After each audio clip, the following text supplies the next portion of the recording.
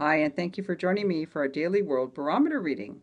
This reading is for August the 10th. I'm Margaret VanLaanMartin, psychic, medium, and love my job. I'm so glad that I got to do this career in this lifetime, and I want to thank everyone that has helped me with my training and learning, and my students who enjoy working with me so that I can keep on having fun doing what I love to do, and my clients. Thank you, thank you, thank you. Let's look at world energy. This is how I gift back, is by looking at the energy for each day.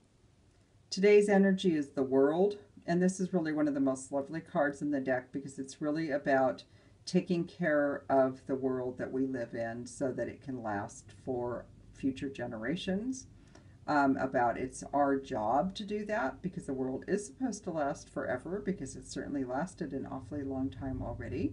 So our job is to reduce, reuse, recycle, stop polluting, taking wonderful care of Mother Earth so that it can be enjoyed by future generations as we are enjoying it right now.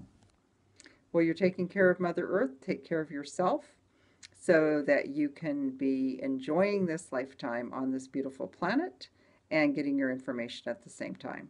Thanks for joining me, and bye for now.